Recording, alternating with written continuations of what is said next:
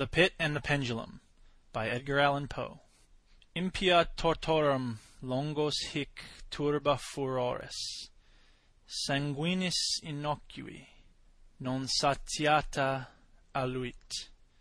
Sospite nunc patria, fracto nunc funeris antro, mors ubi dira fuit vita salusque patent.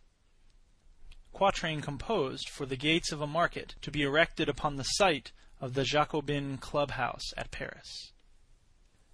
I was sick unto death with that long agony, and when they at length unbound me, and I was permitted to sit, I felt that my senses were leaving me.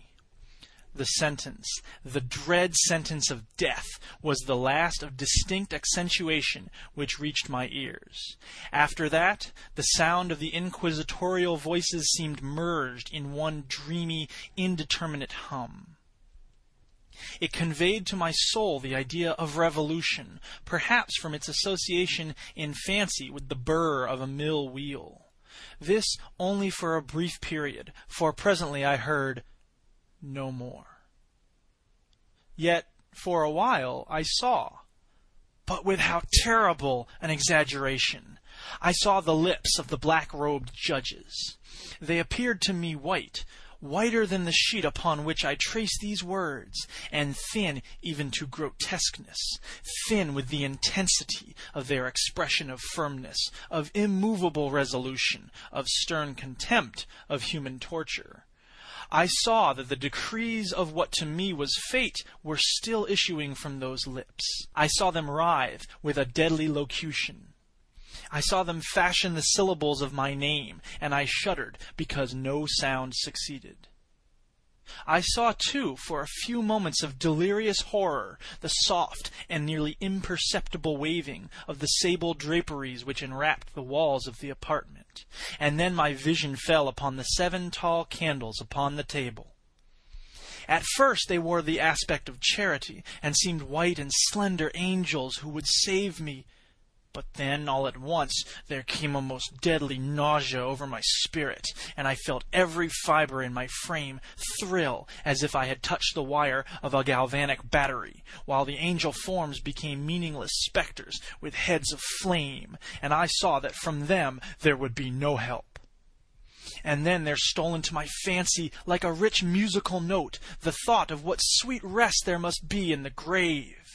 The thought came gently and stealthily, and it seemed long before it attained full appreciation. But just as my spirit came at length properly to feel and entertain it, the figures of the judges vanished, as if magically, from before me. The tall candles sank into nothingness. Their flames went out utterly. The blackness of darkness supervened. All sensations appeared swallowed up in a mad rushing descent, as of the soul into Hades. Then silence and stillness, night were the universe. I had swooned, but still will not say that all of consciousness was lost.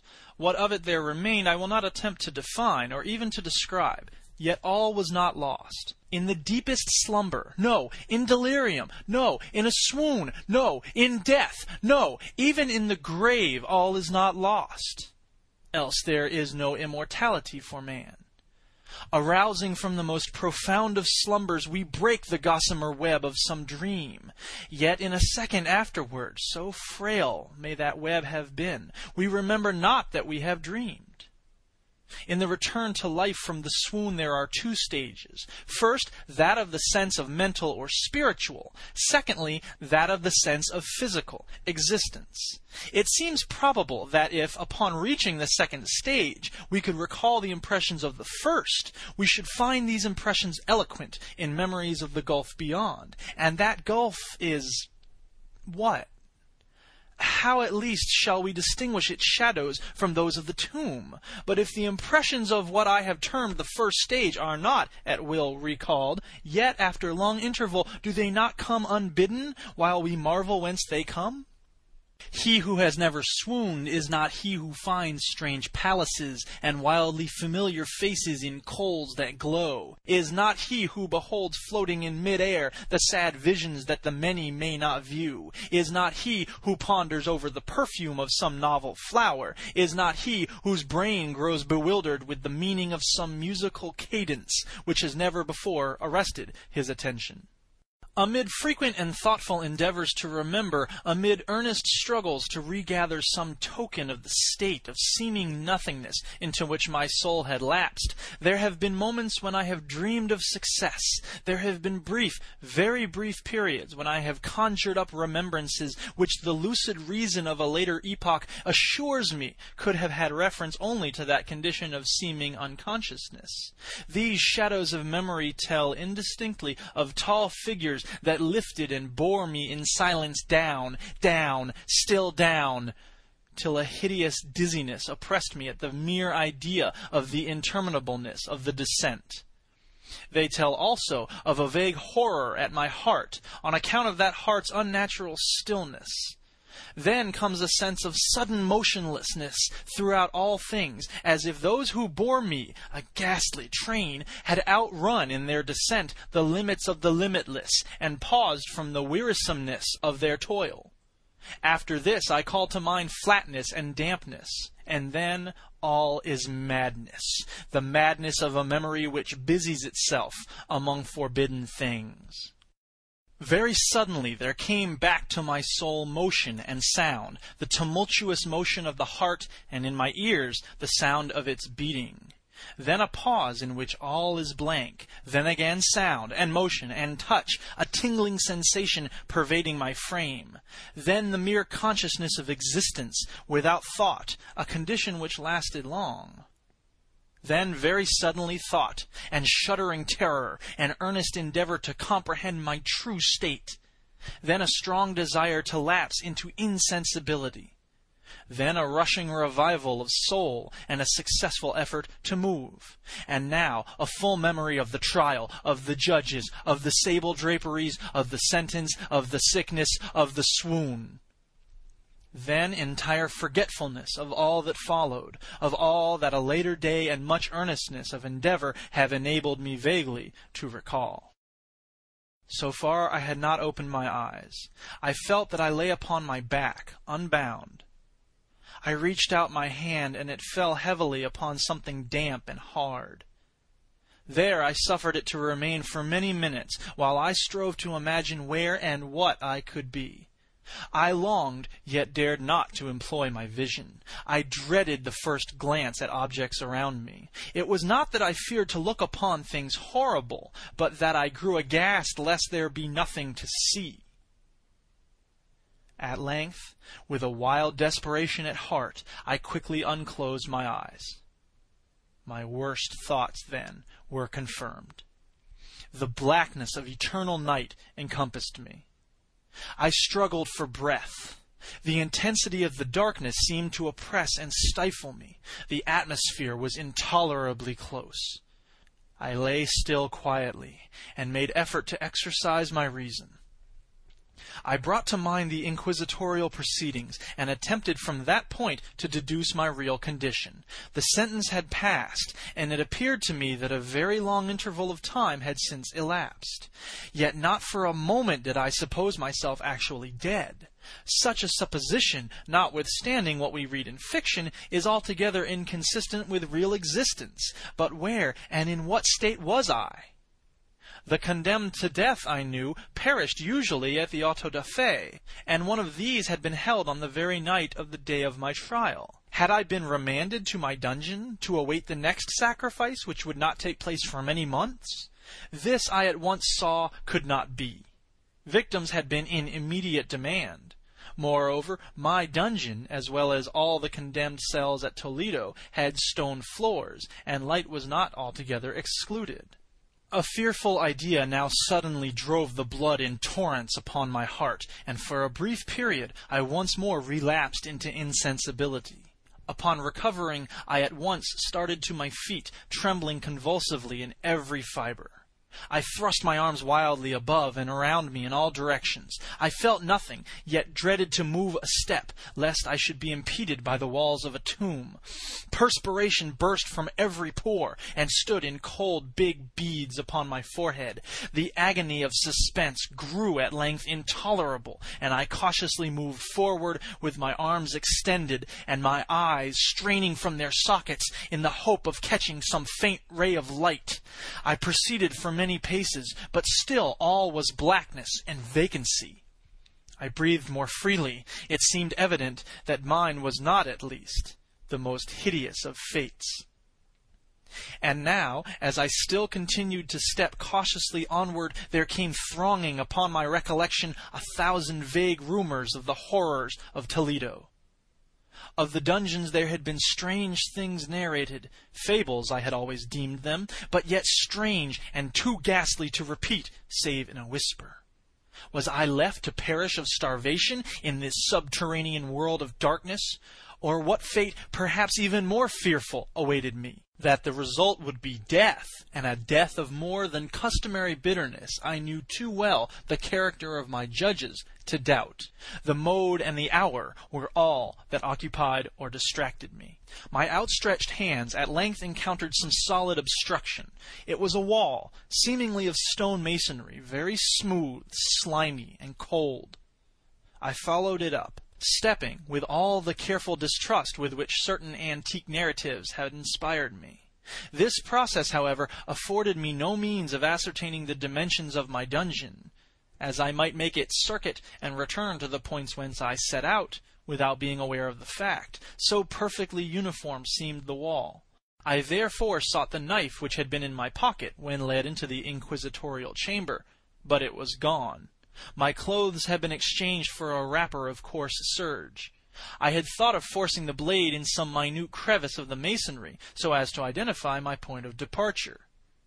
The difficulty, nevertheless, was but trivial, although in the disorder of my fancy it seemed at first insuperable.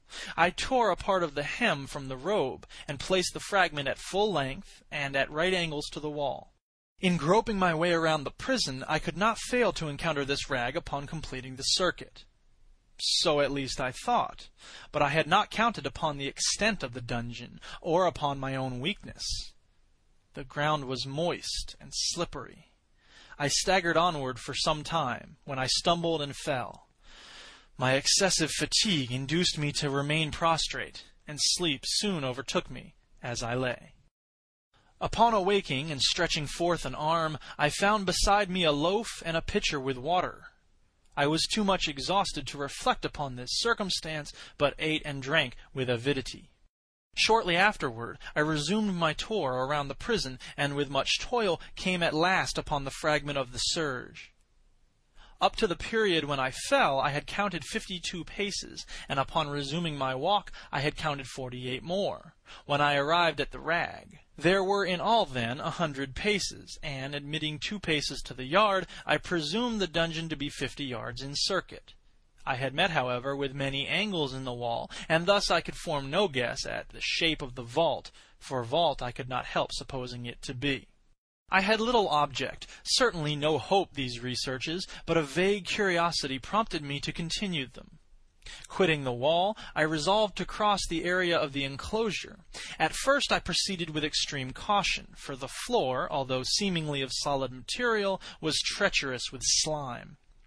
At length, however, I took courage, and did not hesitate to step firmly, endeavoring to cross in as direct a line as possible. I had advanced some 10 or 12 paces in this manner, when the remnant of the torn hem of my robe became entangled between my legs. I stepped on it, and fell violently on my face. In the confusion attending my fall, I did not immediately apprehend a somewhat startling circumstance, which yet, in a few seconds afterward, and while I still lay prostrate, arrested my attention. It was this. My chin rested upon the floor of the prison, but my lips and the upper portion of my head, although seemingly at a less elevation than the chin, touched nothing. At the same time, my forehead seemed bathed in a clammy vapor, and the peculiar smell of decayed fungus arose to my nostrils. I put forward my arm and shuddered to find that I had fallen at the very brink of a circular pit, whose extent, of course, I had no means of ascertaining at the moment. Groping about the masonry just below the margin, I succeeded in dislodging a small fragment and let it fall into the abyss. For many seconds I hearkened to its reverberations as it dashed against the sides of the chasm in its descent. At length there was a sudden plunge into water, succeeded by loud echoes. At the same moment there came a sound resembling the quick opening and as rapid closing of a door overhead, while a faint gleam of light flashed suddenly through the gloom and as suddenly faded away. I saw clearly the doom which had been prepared for me, and I congratulated myself upon the timely accident by which I had escaped. Another step before my fall, and the world had seen me no more. And the death just avoided was of that very character which I had regarded as fabulous and frivolous in the tales respecting the Inquisition. To the victims of its tyranny there was the choice of death within its direst physical agonies, or death with its most hideous moral horrors. I had been reserved for the latter. By long suffering, my nerves had been unstrung until I trembled at the sound of my own voice, and had become in every respect a fitting subject for the species of torture which awaited me. Shaking in every limb, I groped my way back to the wall, resolving there to perish rather than risk the terrors of the wells, of which my imagination now pictured many in various positions about the dungeon. In other conditions of mind I might have had courage to end my misery at once by a plunge into one of these abysses, but now I was the veriest of cowards. Neither could I forget what I had read of these pits, that the sudden extinction of life formed no part of their most horrible plan. Agitation of spirit kept me awake for many long hours, but at length I again slumbered. Upon arousing I found by my side, as before, a loaf and a pitcher of water. A burning thirst consumed me, and I emptied the vessel at a draught. It must have been drugged, for scarcely had I drunk before I became irresistibly drowsy. A deep sleep fell upon me, a sleep like that of death. How long it lasted, of course, I know not, but when, once again, I unclosed my eyes, the objects around me were visible. By a wild sulphurous luster, the origin of which I could not at first determine, I was enabled to see the extent and aspect of the prison. In its size I had been greatly mistaken. The whole circuit of its walls did not exceed 25 yards. For some minutes this fact occasioned me a world of vain trouble. Vain indeed, for what could be of less importance, under the terrible circumstances which environed me, than the mere dimensions of my dungeon? But my soul took a wild interest in trifles, and I busied myself in endeavors to account for the error I had committed in my measurement. The truth at length flashed upon me. In my first attempt at exploration I had counted 52 paces, up to the period when I fell. I must then have been within a pace or two of the fragment of serge. In fact, I had nearly performed the circuit of the vault. I then slept, and upon awaking I must have returned upon my steps, thus supposing the circuit nearly double what it actually was. My confusion of mind prevented me from observing that I began my tour with the wall to the left, and ended it with the wall to the right. I had been deceived, too, in respect to the shape of the enclosure. In feeling my way I had found many angles, and thus deduced an idea of great irregularity, so potent is the effect of total darkness upon one arousing from lethargy or sleep. The angles were simply those of a few slight depression or niches at odd intervals. The general shape of the prison was square. What I had taken for masonry seemed now to be iron, or some other metal, in huge plates, whose sutures or joints occasioned the depression. The entire surface of this metallic enclosure was rudely daubed in all the hideous and repulsive devices to which the charnel superstition of the monks has given rise. The figures of fiends in aspects of menace with skeleton forms and other more really fearful images overspread and disfigured the walls. I observed that the outlines of these monstrosities were sufficiently distinct, but that the colors seemed faded and blurred, as if from the effects of a damp atmosphere. I now noticed the floor, too, which was of stone. In the center yawned the circular pit from whose jaws I had escaped, but it was the only one in the dungeon. All this I saw indistinctly and by much effort, for my personal condition had been greatly changed during slumber. I now lay upon my back, and at full length, on a species of low framework of wood. To this I was securely bound by a long strap resembling a surcingle. It passed in many convolutions about my limbs and body, leaving at liberty only my head and my left arm to such extent that I could, by dint of much exertion, supply myself with food from an earthen dish which lay by my side on the floor. I saw, to my horror, that the pitcher had been removed. I say to my horror, for I was consumed with intolerable thirst. This thirst it appeared to be the design of my persecutors to stimulate, for the food in the dish was meat pungently seasoned. Looking upward, I surveyed the ceiling of my prison. It was some 30 or 40 feet overhead, and constructed much as the side walls. In one of its panels a very singular figure riveted my whole attention. It was the painted figure of Time, as he is commonly represented, save that, in lieu of a scythe, he held what, at a casual glance, I supposed to be the pictured image of a huge pendulum, such as we see on antique clocks. There was something, however, in the appearance of this machine which caused me to regard it more attentively. While I gazed directly upward at it, for its position was immediately over my own, I fancied that I saw it in motion. In an instant afterward, the fancy was confirmed. Its sweep was brief and, of course, slow. I watched it for some minutes, somewhat in fear, but more in wonder. Wearied at length with observing its dull movement, I turned my eyes upon the other objects in the cell. A slight noise attracted my notice, and looking to the floor, I saw several enormous rats traversing it. They had issued from the well, which lay just within view to my right. Even then, while I gazed, they came up in troops, hurriedly, with ravenous eyes, allured by the scent of the meat. From this it required much effort and attention to scare them away. It might have been half an hour, perhaps even an hour, for I could take but imperfect note of time, before I again cast my eyes upward. What I then saw confounded and amazed me. The sweep of the pendulum had increased in extent by nearly a yard. As a natural consequence, its velocity was also much greater.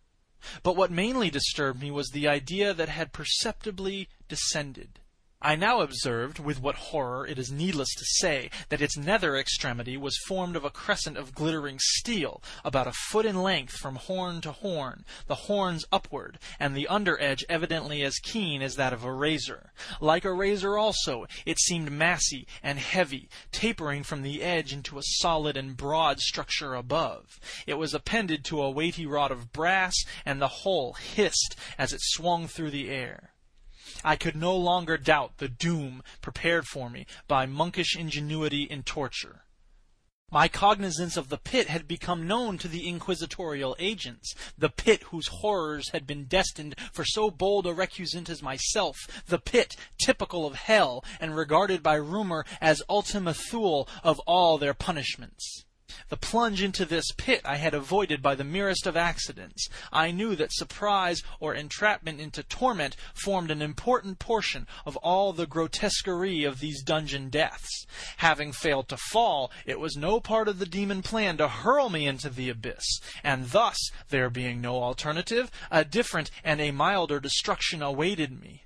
Milder! I half smiled in my agony as I thought of such application of such a term.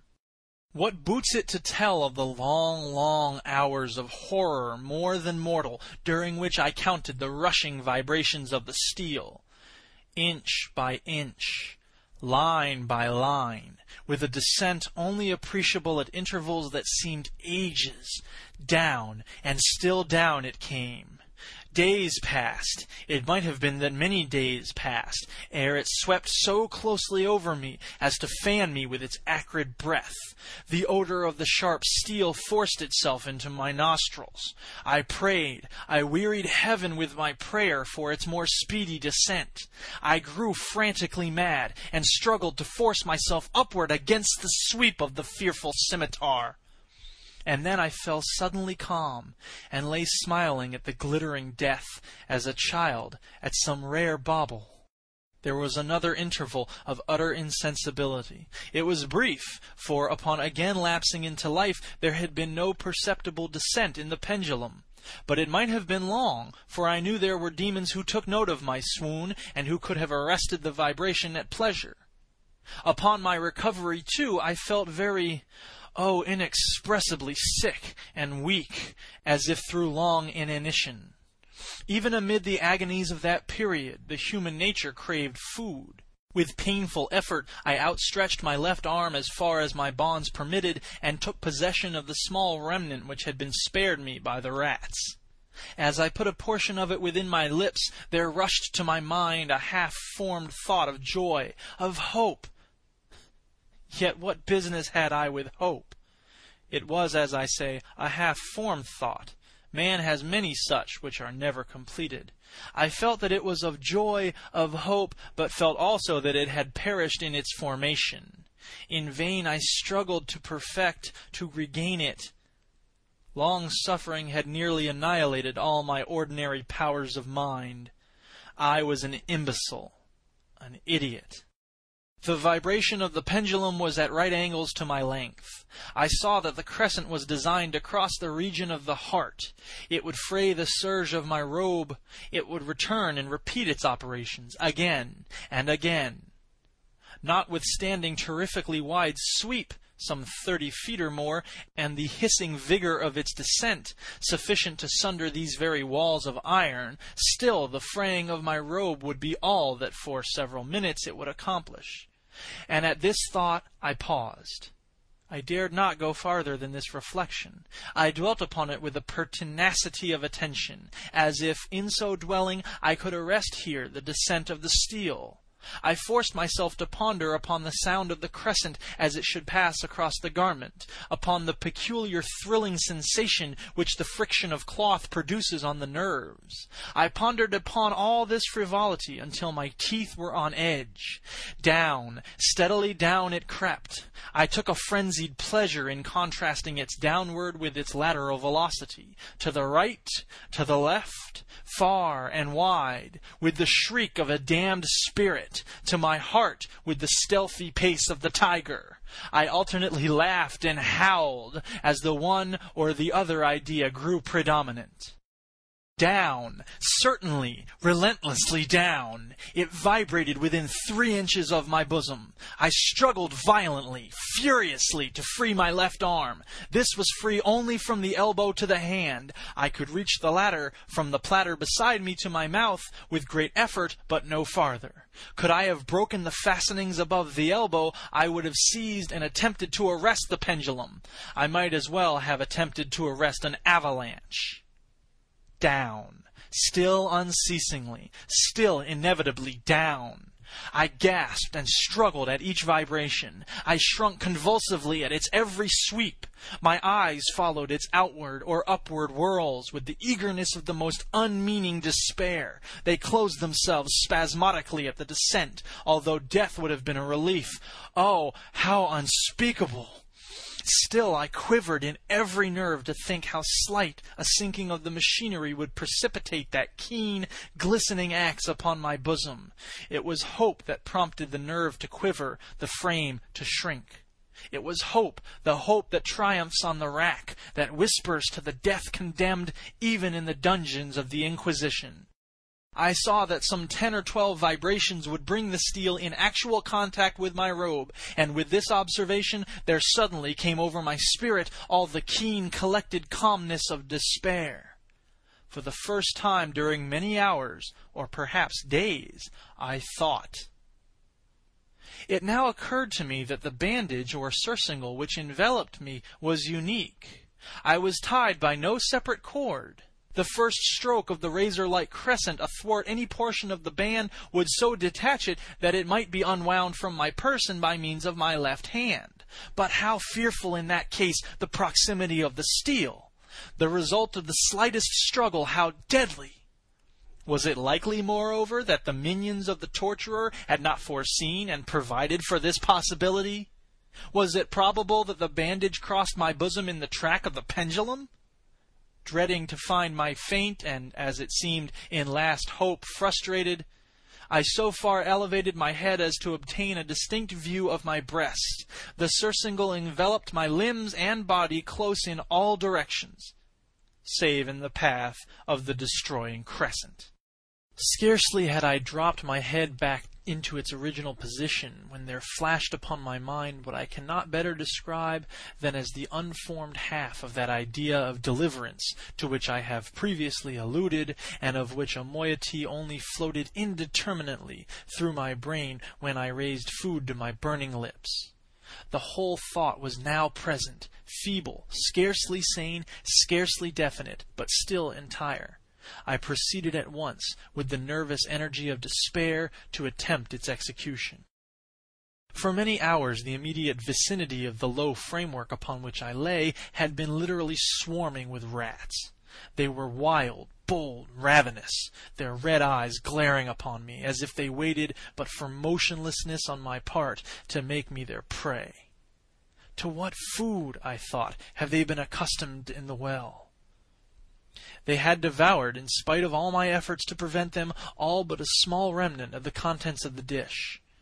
I had fallen into a habitual seesaw or wave of the hand about the platter, and at length the unconscious uniformity of the movement deprived it of effect. In their voracity, the vermin frequently fastened their sharp fangs in my fingers. With the particles of the oily and spicy viand which now remained, I thoroughly rubbed the bandage wherever I could reach it. Then, raising my hand from the floor, I lay breathlessly still. At first the ravenous animals were startled and terrified at the change, at the cessation of movement. They shrank alarmedly back. Many sought the well. But this was only for a moment. I had not counted in vain upon their voracity. Observing that I remained without motion, one or two of the boldest leaped upon the framework and smelt at the surcingle. This seemed the signal for a general rush. Forth from the well they hurried in fresh troops. They clung to the wood, they overran it, and leaped in hundreds upon my person. The measured movement of the pendulum disturbed them not at all. Avoiding its strokes, they busied themselves with the anointed bandage. They pressed, they swarmed upon me in ever-accumulating heaps. They writhed upon my throat, their cold lips sought my own. I was half stifled by their thronging pressure. Disgust, for which the world has no name, swelled my bosom, and chilled with a heavy clamminess my heart. Yet 1 minute, and I felt that the struggle would be over. Plainly I perceived the loosening of the bandage. I knew that in more than one place it must be already severed. With a more than human resolution I lay still. Nor had I erred in my calculations, nor had I endured in vain. I at length felt that I was free. The surcingle hung in ribands from my body, but the stroke of the pendulum already pressed upon my bosom. It had divided the serge of the robe. It had cut through the linen beneath. Twice again it swung, and a sharp sense of pain shot through every nerve. But the moment of escape had arrived. At a wave of my hand my deliverers hurried tumultuously away. With a steady movement, cautious, sidelong, shrinking, and slow, I slid from the embrace of the bandage and beyond the reach of the scimitar. For the moment, at least, I was free. Free, and in the grasp of the Inquisition. I had scarcely stepped from my wooden bed of horror upon the stone floor of the prison when the motion of the hellish machine ceased, and I beheld it drawn up by some invisible force through the ceiling. This was a lesson which I took desperately to heart. My every motion was undoubtedly watched. Free! I had but escaped death in one form of agony to be delivered unto worse than death in some other. With that thought, I rolled my eyes nervously around on the barriers of iron that hemmed me in. Something unusual, some change which at first I could not appreciate distinctly, it was obvious, had taken place in the apartment. For many minutes of a dreamy and trembling abstraction, I busied myself in vain, unconnected conjecture. During this period I became aware for the first time of the origin of the sulphurous light which illumined the cell.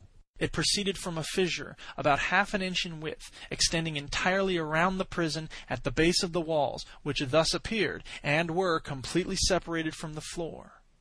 I endeavored, but of course in vain, to look through the aperture. As I arose from the attempt, the mystery of the alteration in the chamber broke at once upon my understanding. I have observed that, although the outlines of the figures upon the walls were sufficiently distinct, yet the colors seemed blurred and indefinite. These colors had now assumed, and were momentarily assuming, a startling and most intense brilliancy that gave to the spectral and fiendish portraitures an aspect that might have thrilled even firmer nerves than my own. Demon eyes of a wild and ghastly vivacity glared upon me in 1,000 directions where none had been visible before, and gleamed with the lurid luster of a fire that I could not force my imagination to regard as unreal. Unreal! Even while I breathed, there came to my nostrils the breath of the vapor of heated iron. A suffocating odor pervaded the prison. A deeper glow settled each moment in the eyes that glared at my agonies. A richer tint of crimson diffused itself over the pictured horrors of blood. I panted. I gasped for breath. There could be no doubt of the design of my tormentors. Oh, most unrelenting! Oh, most demonic of men! I shrank from the glowing metal to the center of the cell. Amid the thought of the fiery destruction that impended, the idea of the coolness of the well came over my soul like balm. I rushed to its deadly brink. I threw my straining vision below. The glare from the enkindled roof illumined its inmost recesses. Yet for a wild moment did my spirit refuse to comprehend the meaning of what I saw. At length it wrestled its way into my soul. It burned itself in upon my shuddering reason. Oh, for a voice to speak! Oh, horror! Oh, any horror but this! With a shriek I rushed from the margin and buried my face in my hands, weeping bitterly. The heat rapidly increased, and once again I looked up, shuddering as with a fit of the ague. There had been a second change in the cell, and now the change was obviously in the form. As before, it was in vain that I at first endeavored to appreciate or understand what was taking place. But not long was I left in doubt. The inquisitorial vengeance had been hurried by my twofold escape, and there was to be no more dallying with the King of Terrors. The room had been square. I saw that 2 of its iron angles were now acute, 2 consequently obtuse. The fearful difference quickly increased with a low rumbling or moaning sound. In an instant the apartment had shifted its form into that of a lozenge. But the alteration stopped not here. I neither hoped nor desired it to stop. I could have clasped the red walls to my bosom as a garment of eternal peace. Death, I said, any death but that of the pit! Fool! Might I have not known that into the pit it was the object of the burning iron to urge me? Could I resist its glow? Or, if even that, could I withstand its pressure? And now flatter and flatter grew the lozenge, and with a rapidity that left me no time for contemplation. Its center, and of course its greatest width, came just over the yawning gulf. I shrank back, but the closing walls pressed me resistlessly onward.